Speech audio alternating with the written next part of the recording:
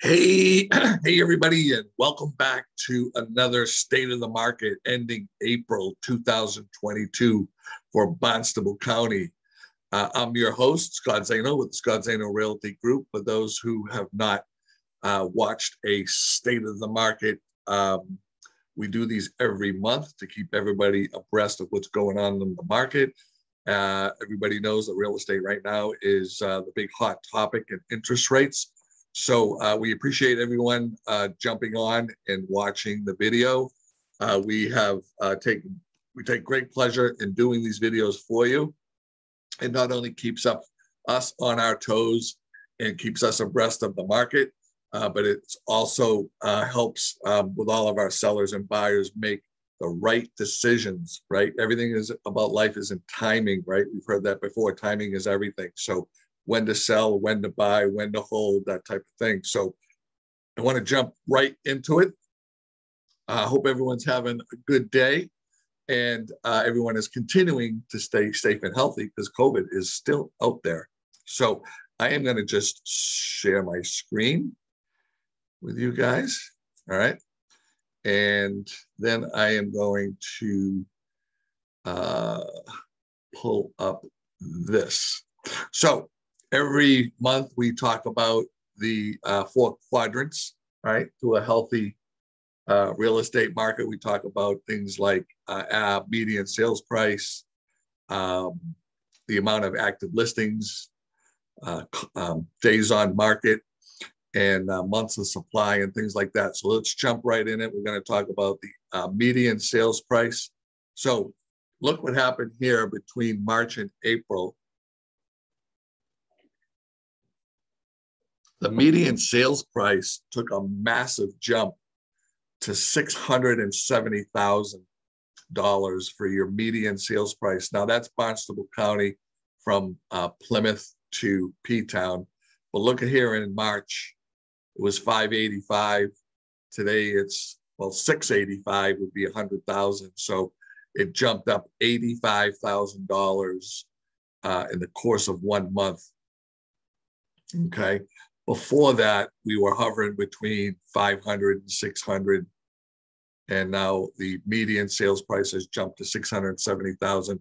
So if you're in the market to buy a house, based off this graph and based off of the numbers in the past, try not to wait because the prices just keep going up. I know people are saying, I'm going to wait for things to slow down. I'm going to wait for the market to adjust, but we just don't see anything like that in sight right now, especially with this big jump from March to April, okay? A year ago, the median sales price in April of 2021 was 588, all right? Today, it's 670, all right? Next, we want to talk about homes for sale or active listings. So today, there's 409 properties on the market for sale. That does include condominiums. That's not a lot of properties. A healthy market for us is back a couple of years ago when there was a couple thousand houses for sale at one given time. Today, it's 409. Which is a jump up from March. We had an average, we had 404 listings on the market. Today we have 409. And you can see back here, September of 2021, it was as high as 771. All right. But for today, we're at 409 for listings on the market, which hence is why the market is so robust. There's just not enough inventory for the amount of buyers, supply and demand, right? We all learned that in high school about supply and demand, all right? So the next thing I want to talk about is the days on market. So this tells us as sellers and buyers and people who are interested in real estate, how long it would generally take to sell your house. So we're still hovering at 6 days on market, which is very, very low. So here's the magic question. Scott, if I list my house is it going to sell in 6 days? My answer to that, 100% transparent, would be it depends. Okay. It depends on the price point. It depends on how it looks inside and out. And it depends on the location. So if you price your house accordingly, okay, and you present it properly and it's properly promoted, meaning it's exposed to the world, yes, you should sell your house in 6 days. Because I'm going to tell you what's going on, okay? The agents are prepping the house. They're listing them on Monday, Tuesday, or Wednesday as an active listing, right? And then Saturday, they'll do an open house for a couple hours. Sunday, a couple hours. And then all offers will be in by Sunday night, and the seller will make a decision on Monday. So when you take that all into consideration, it's pretty much hitting the market like on a Monday or Tuesday, and it's sold less than a week later, which would be 5 or 6 days, hence the 6 days on market. Not all properties, including my own, have sold in 6 days. Some of them take a little longer, maybe 2 or 3 weeks, but it's still a fantastic time to sell. But the average is 6. Now let's look at March. So March was 7. So we dropped by a day. February was 12, 13. But take a look back here. You can see February of 2021, it was an average of 30. Today, we're 6 days on market to get your property sold. So if you're thinking about selling your home, and you price it right, it looks right, and it's promoted properly, it should sell. Most of our properties that we've been listing, quite honestly, have been doing the exact same routine that I just mentioned to you, and they're sold usually within a week. As long as we do our job and promote it correctly, and the sellers do their job as far as pricing it accordingly with their professional real estate agent and making a smart decision on what the home is actually worth, it'll sell in 6 days. All right. So let's talk about months of supply, right? So months of supply, just to give you an idea, 4 to 5 months, that's a neutral market, right? So you got 4 to 5 months of supply. It's like a neutral market, right? That's what they call it. If you have more than 5 months of supply, say 5, 6, 7 months of supply of inventory, right? Like the stocks, the shelves are stocked nicely, that would be a buyer's market. Anything less than 4 months, 1, 2, 3, or 4 months, less than 4 months of inventory is a seller's market. And we've been in a seller's market for a while. So your months of supply as of today are 1.0. So that is that's right, seller's market. How long have we been in a seller's market? Let's look and see. It's been a while. March was 1 month, seller's market. February, less than a month, seller's market. So when you go all the way back here, December, a month, November, 1.2, October, 1.5, all these are all less than 4, right? So we've been in a seller's market for, looks like a minimum of a year. This graph goes back further, but it's only showing me a year. So is it a good time to sell? Absolutely. All right. 1 month for your days, months of supply. So the shelves are pretty much empty, and there's plenty of buyers out there still coming into the store to buy something off the shelves, but the shelves are pretty empty. All right. So the next thing that I want to go over with you guys is my slides. I've got some dynamite slides that I want to share with you right here. And what we want to do is we want to talk about the impact of the rising mortgage rates of the housing market today. So that seems to be the big topic. Everyone's talking about the interest rates. Have they gone up? Yes, they have. We're going to talk about that. So the mortgage rates rising this year. So today, as of March 31st, we're sitting at 4.67. Now, this graph is only from January of this year.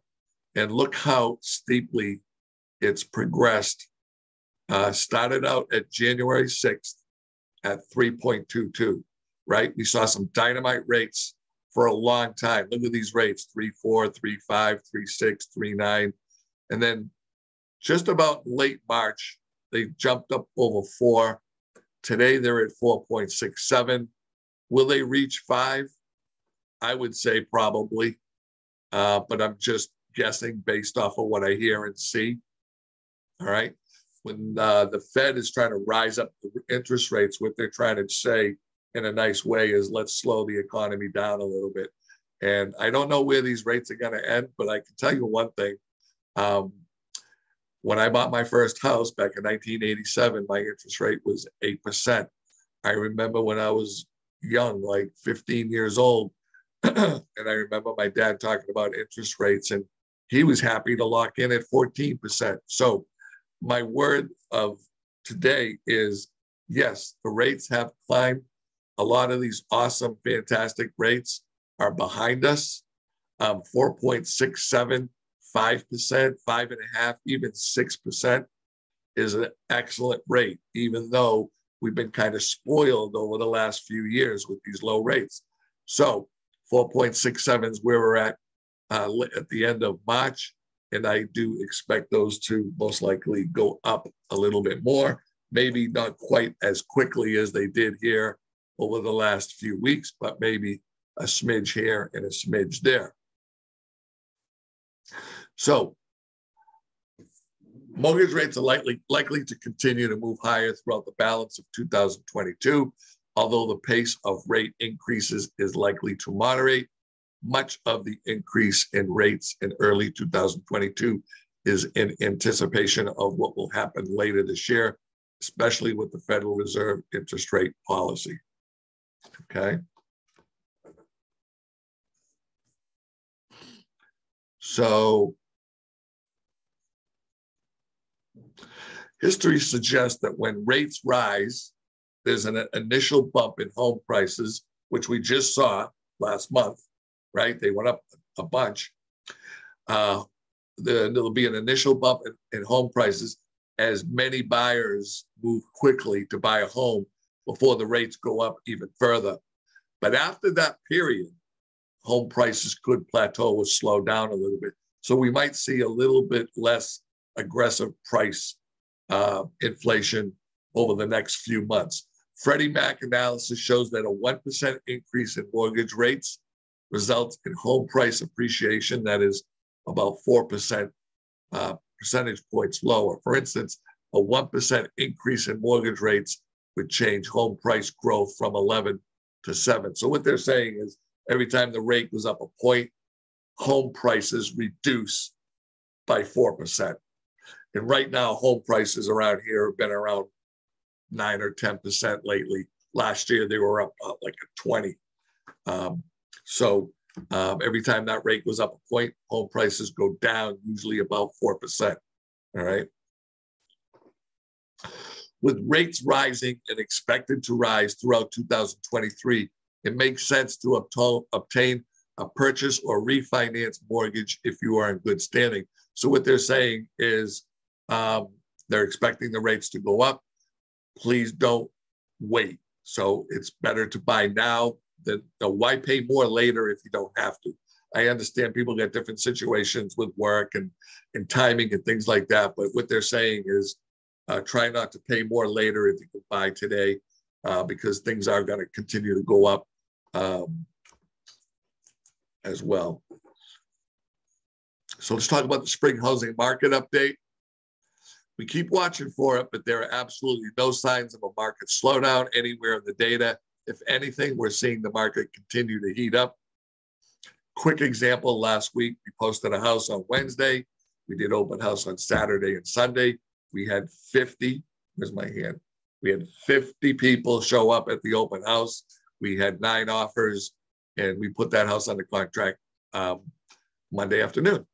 All right, so that's kind of typical of what's going out there. Not in all price ranges, though, okay? This house happened to be about $500,000.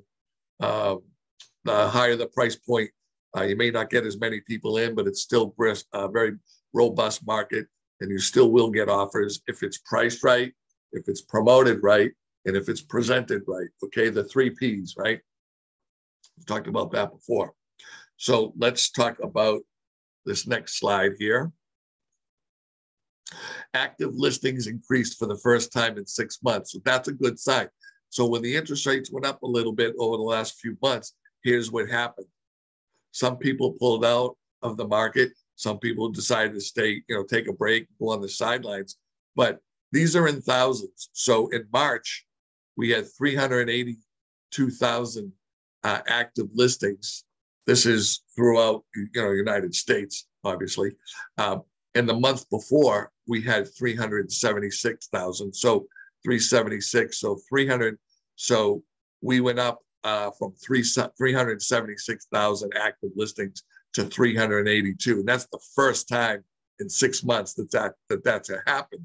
Because if you look at the graph, you can see here, it's nothing but a downslide on active listings. But here in March, it's the first time in 6 months that we've seen an actual increase in active listings. So that's a good sign for buyers, okay?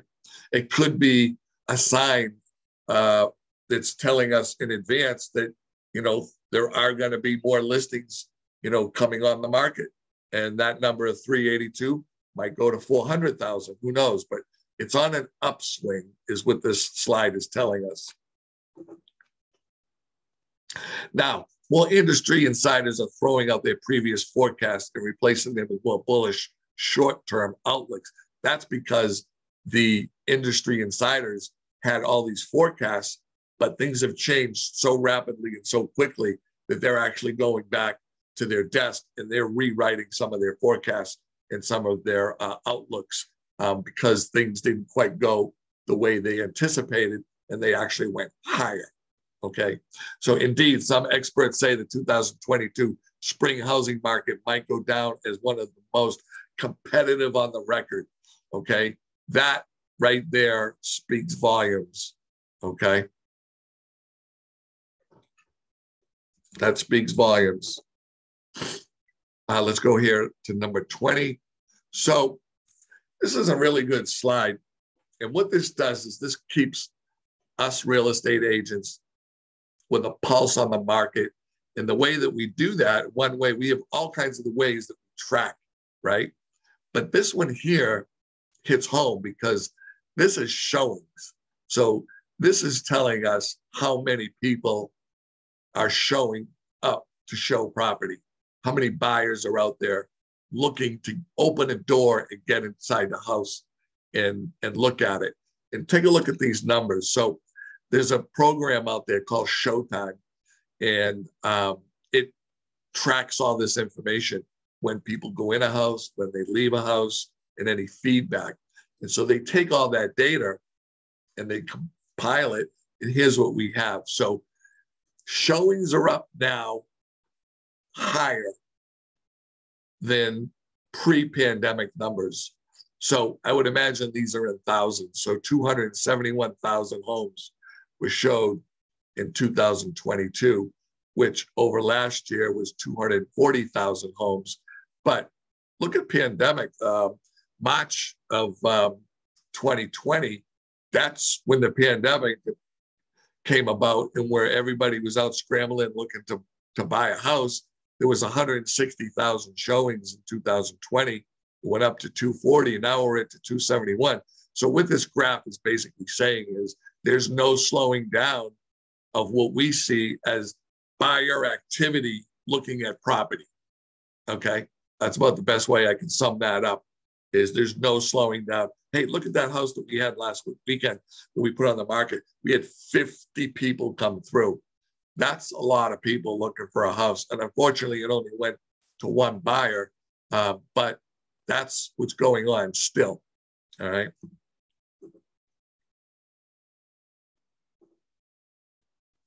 Let's take a look over here at number 27. So we've seen this slide before, but it's a really important slide. And I wanted to share it with you again for any new viewers that have not watched the state of the market. So what they're saying here is there is a potential growth in household wealth over the next 5 years based solely on increasing home equity. If you purchased a house for $360,000 just in January, I mean, we're not talking that long ago. We're talking January, February, March, April, talking 4 months ago, right? You bought a house in January for $360,000. What they're saying is over the next 5 years, 1, 2, 3, 4, 5, that same house that you bought for $360,000 is going to be worth $456,000. So $360,000, $460,000, almost $100,000. They're quoting $96,342 in home equity if you bought a house for $360,000. Now, if you bought a house for $700,000 or $1 million, those numbers are going to certainly be higher than that. But what they're doing is they're going over the average base price here throughout the United States. Say it's $360,000. The average homeowner is going to increase $96,342 if they were to hold the house for the next 5 years. Okay. So this inflation, this equity position, increasing the equity on your home, it's based on price appreciation projected by the Home Price Expectation Survey. Okay. Home price forecast for 22%. So everyone's putting in their 2 cents and saying, how much is the market going to go up this year, Scott? It's been like 20% last year. Right now, we're at probably closer to 10%. So CoreLogic is predicting a 9.6% increase in home price forecast for 22. HPSE was at 9, Fannie Mae was at 7, MBA was 6.6, Freddie Mac at 6.2, NAR is at 5.1, and Zelman was at 3%, which is pre-pandemic. Okay, years before the pandemic, your house pretty much went up 3 to 4%, pretty average over the years. And then, of course, we're in where we're in now with higher high price increases. So the average of all the 7 forecasts would be about 6.7%, which is about twice the normal in a normal market. So I would go with what the pros are saying, and home price forecasts will be going up. Might be as little as 3%, could be as high as 9%, but probably average out somewhere around 6 or 7%. Depends on the interest rates, right, guys? Every time those interest rates go up, the home prices dip down a little bit.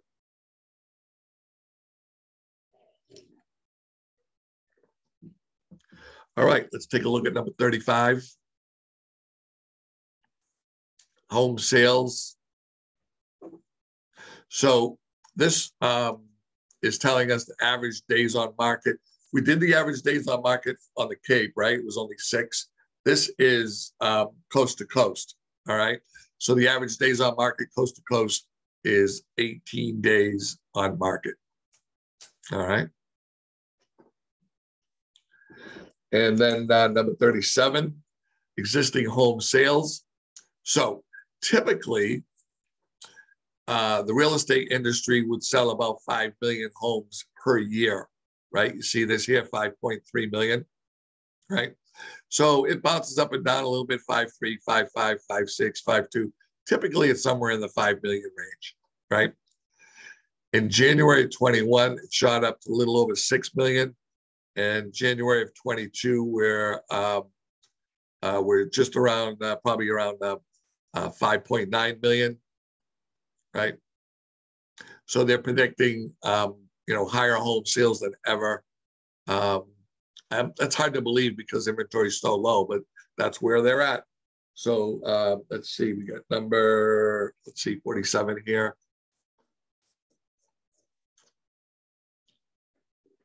So I want to show you this slide because a lot of times we talk to people and they'll say, well, we're going to wait for the market to slow down. I'm going to wait for the market. Some people even say, wait for the market to crash. I hope not. I don't want to see anything of it crash, but there will be probably at some point a correction.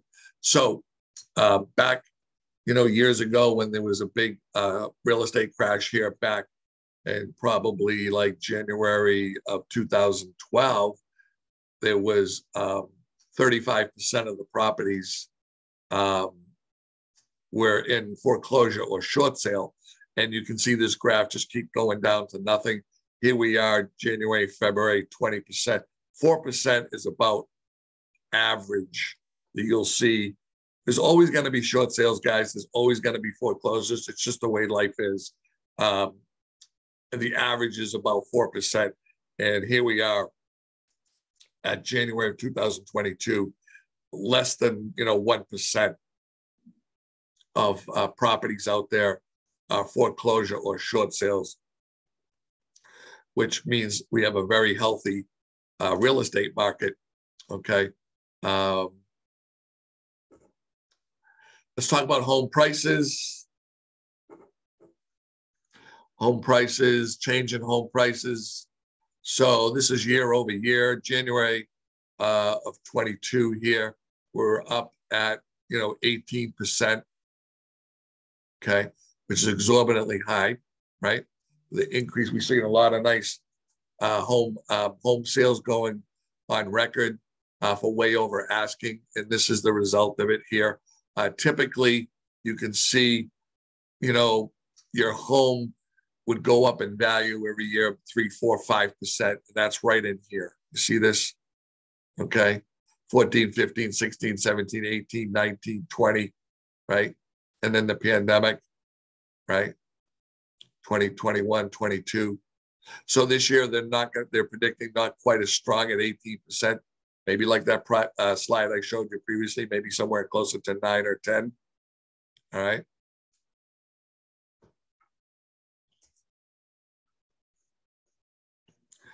This is the year over year on price change. This is what we saw last year. Some places in the United States had as high as 20%. And they're forecasting 5. We saw that slide before. It was little as 3, it was high as 9. It averaged about 7. All right.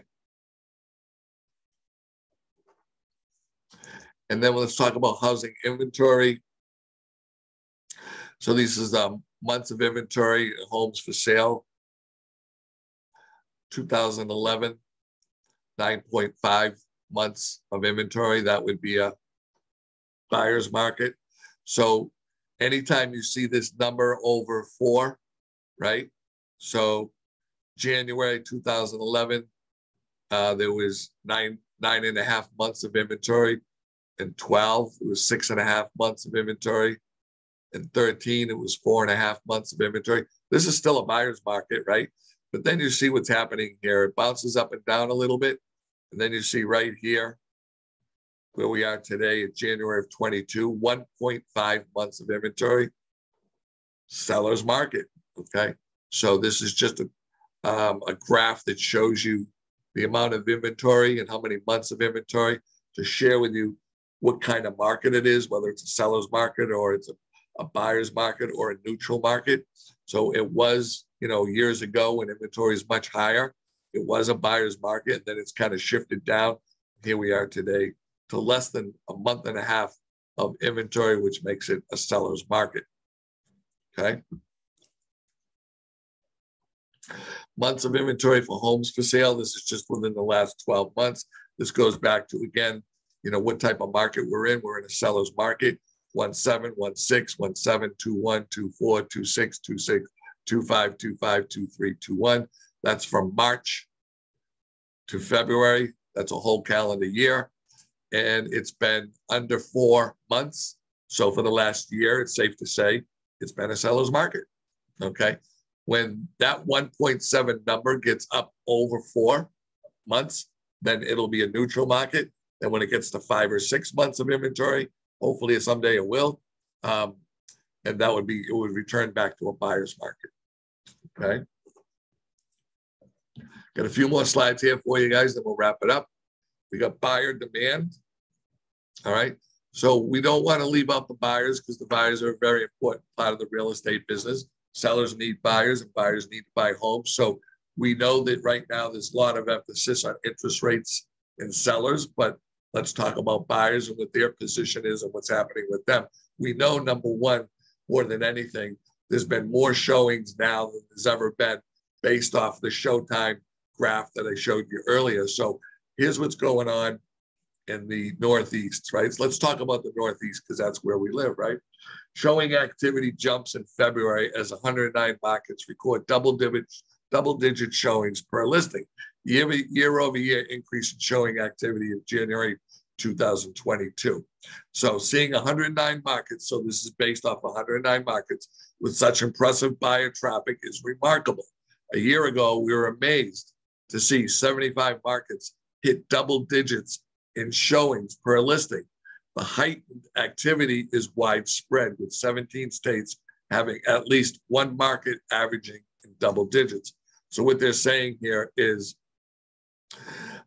there's been a 16% increase in showings in the Northeast. Now, on an average, it's 12.5. In the Midwest, it's been 10%. So there's a lot more people, it looks like here, looking in the Northeast than in the Midwest. And look at the South. So when you take the South, you're taking, Arizona, Texas, maybe even Carolina, Georgia, and of course, Florida, 19.5. Okay. So there's a lot of people. I heard the other day, 1,200 people a day are moving to Florida. I don't know how true that is, but that's what I heard. And then in the West, out the California way, you can see their showings are down. For whatever reason, people are migrating what looks like out of the West for whatever reason. Maybe it's prices, maybe it's fires, maybe it's earthquakes. I don't know. Maybe it's job relocation. But for the Northeast, that's what we're concerned about, 16.6. Okay.